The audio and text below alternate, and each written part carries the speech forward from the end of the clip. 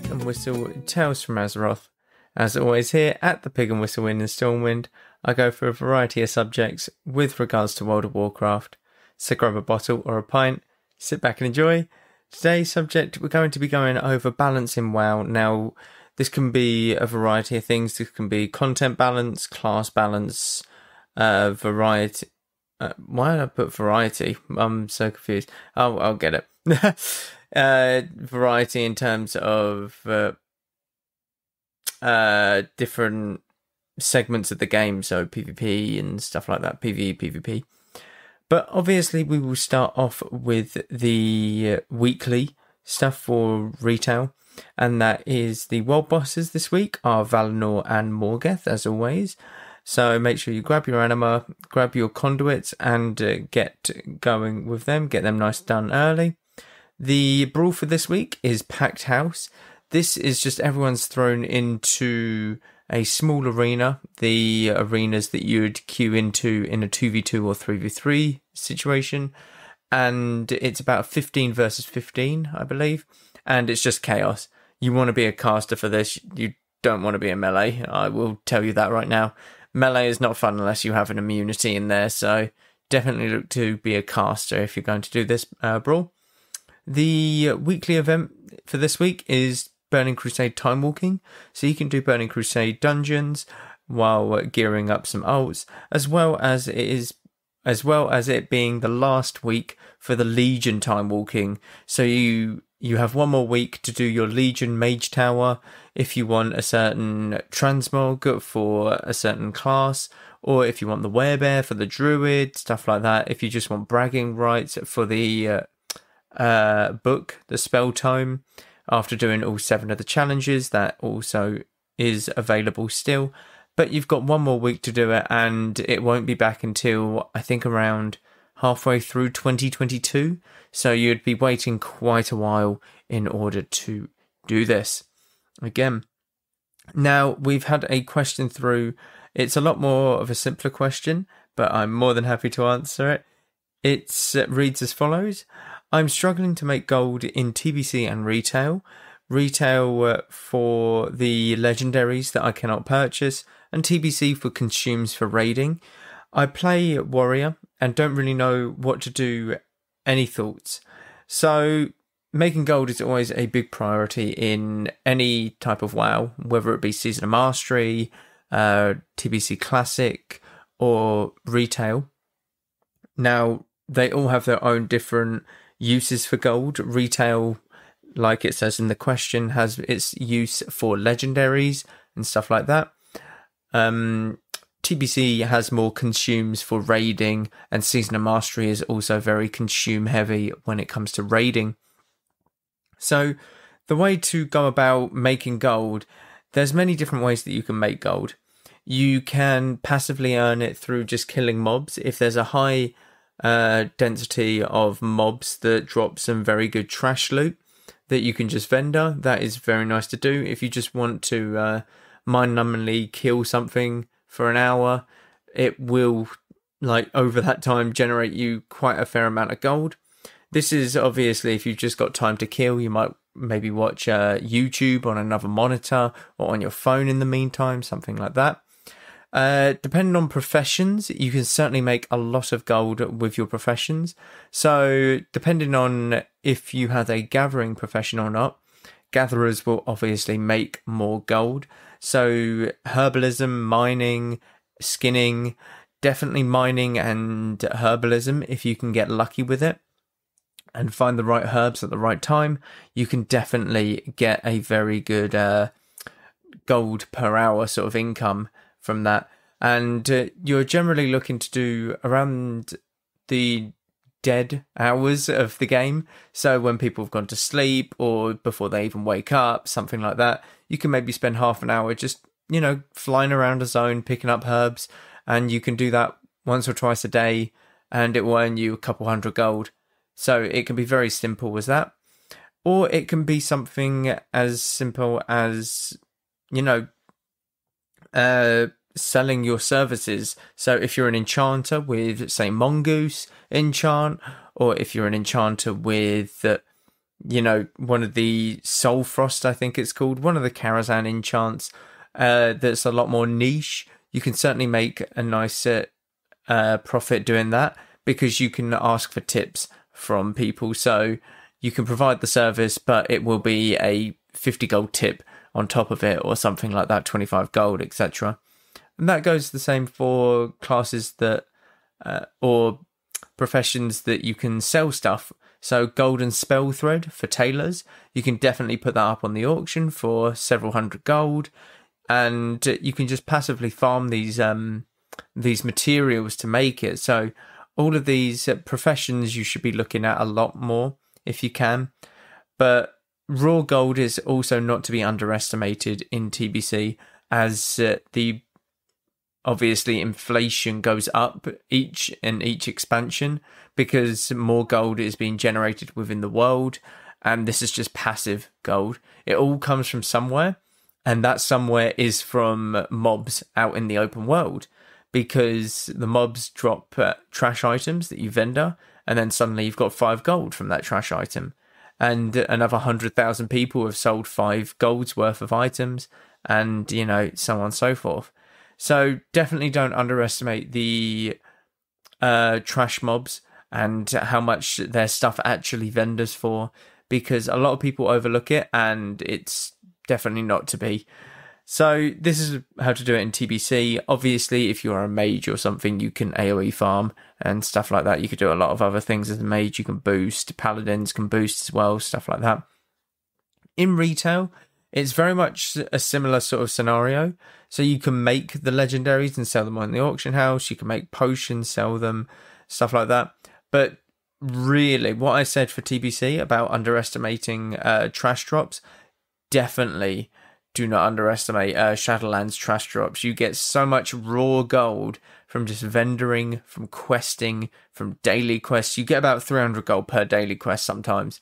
If you're doing like the Maw quests, or like the assault quests in the Maw, they give you about 255, I think. So definitely do not underestimate them. It's very easy to get gold in terms of raw gold. It takes a couple hours of just questing, having fun, maybe level an ult or something, because the bonus objectives do give gold as well. So it's very easy. It's a lot easier to get gold on retail at the moment than it is TBC, but TBC is also very much there. So I really hope that helped with the question, and let's get into the episode. So balance in WoW. How would you measure balance in an MMO? You can't. That's my take on it. You can't measure balance in an MMO. If you want it to be fun and engaging, you need different classes that can do different things. Because if everyone did the exact same thing, it wouldn't be fun. Why would you pick a warrior over a mage if they did the exact same thing? What would be the point? There is no point, exactly. So it's the class diversity that makes these games what they are. You will never get balance in the game. You will never get class balance in the game, I'll say, because every class has its own strengths and its own weaknesses, and they have their own different matchups when they go against each other, when they're in raiding and stuff like that. So an example, if you look at TBC and retail, TBC PvP is tough. It's very simple, but it's tough when you don't get the RNG on your side, or it makes it a lot tougher. So Warlock Druid is currently what is running rampant in 2v2 in TBC. It is one of the best class compositions in the game for TBC. And that won't change. That will never change. That's mainly because TBC will not be looked at in terms of a balancing perspective, because this is how it was balanced at the end. This isn't constantly changing. This is how it was balanced at the end of TBC.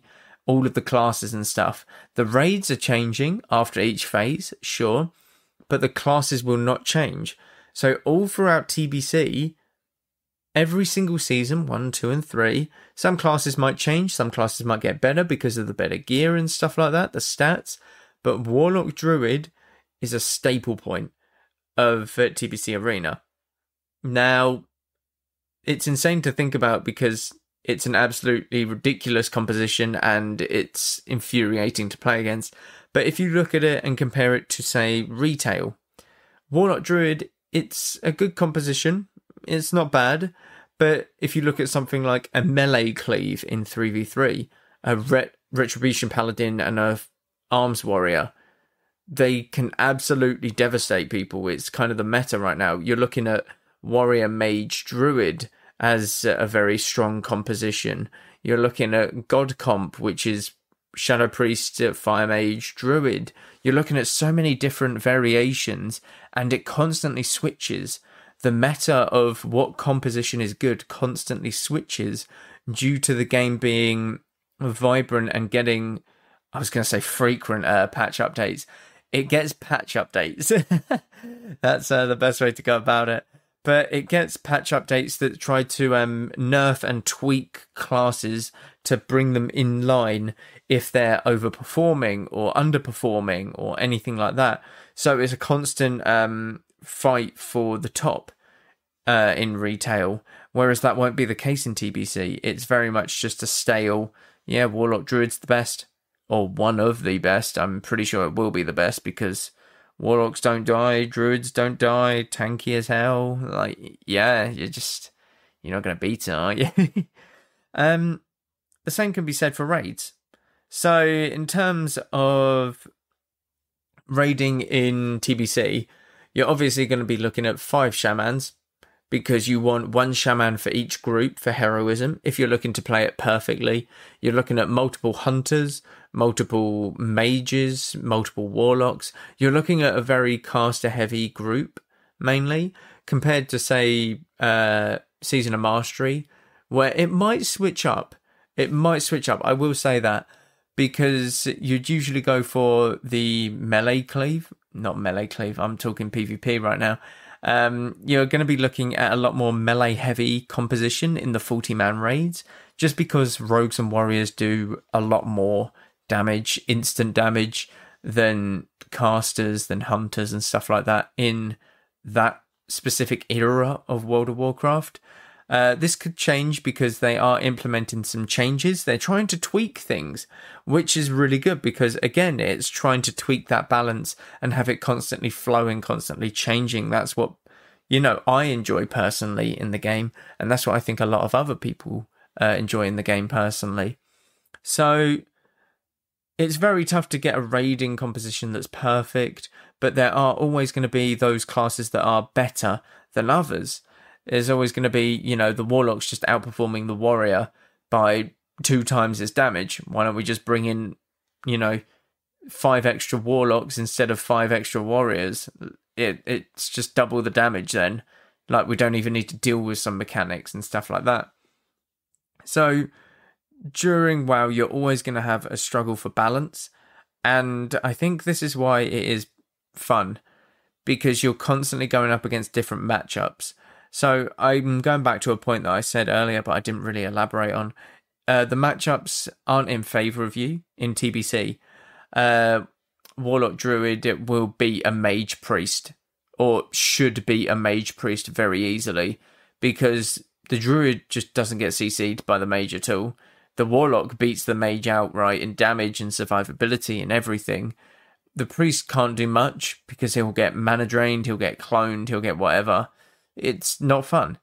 So if you go up against this in, say, Shadowlands PvP, a 2v2 in the exact same situation, you probably have more chance to win as a Mage Priest than you do a Warlock Druid.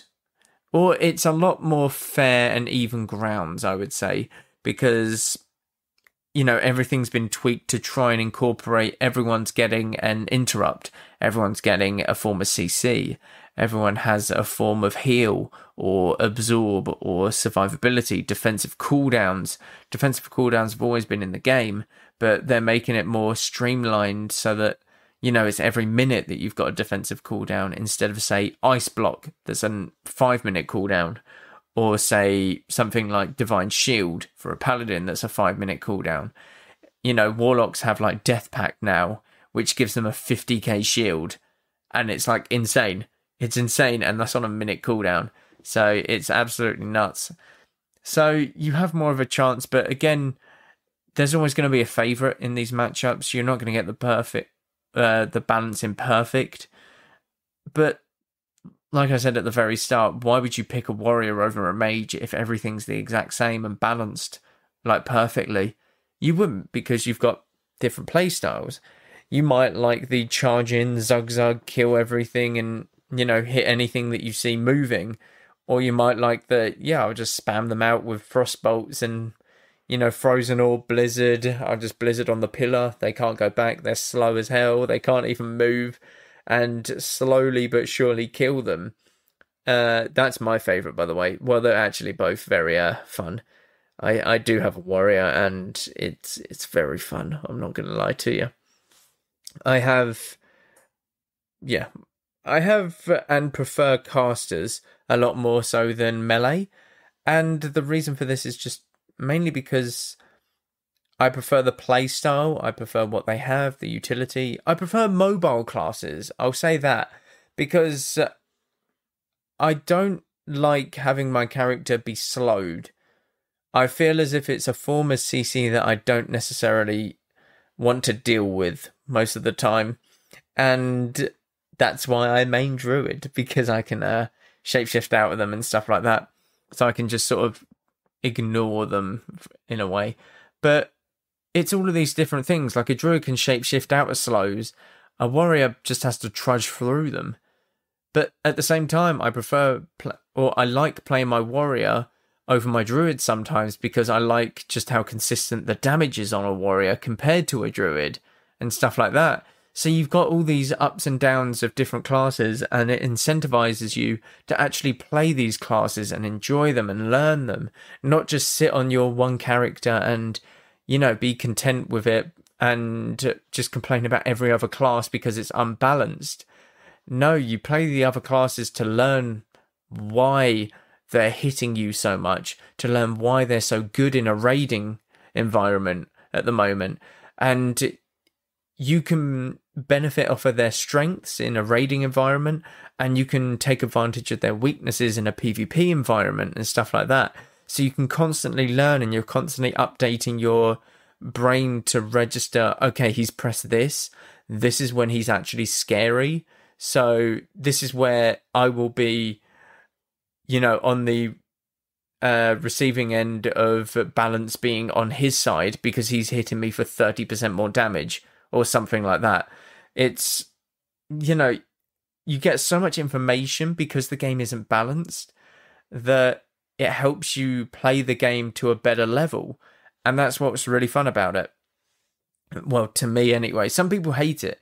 Some people absolutely despise having, like, different classes have loads of different things, but I don't understand it. You're playing an MMO to, you know, have different classes, experience the world differently on different, like, characters, and, you know, it's just part of the MMO genre. You will never find perfect balance in MMOs.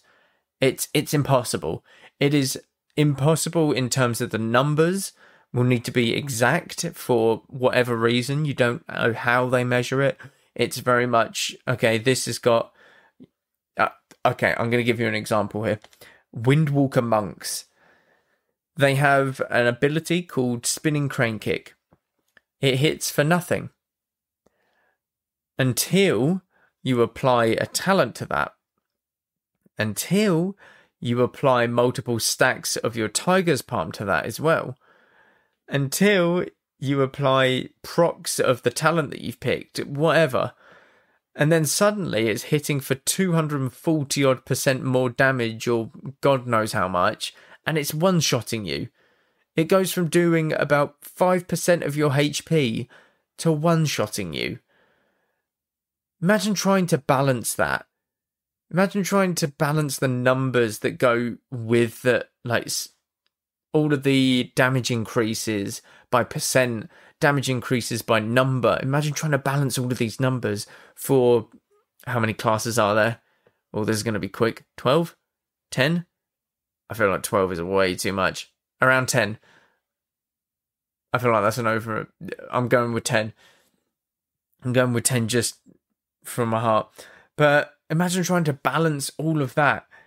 You've got so many things that you just need to juggle about and make sure that something isn't too OP or too underwhelming or anything like that, because people might not enjoy the class. The class that they liked and they loved, they might not enjoy anymore because it's not hitting like it did, or it's, not as fun to play because they've taken out a system that was in play but no longer is because it was too overpowered, something like that. So there's many different things that you can look at when it comes to balancing WoW, and like I said, it goes both ways in terms of raiding and in terms of PvP.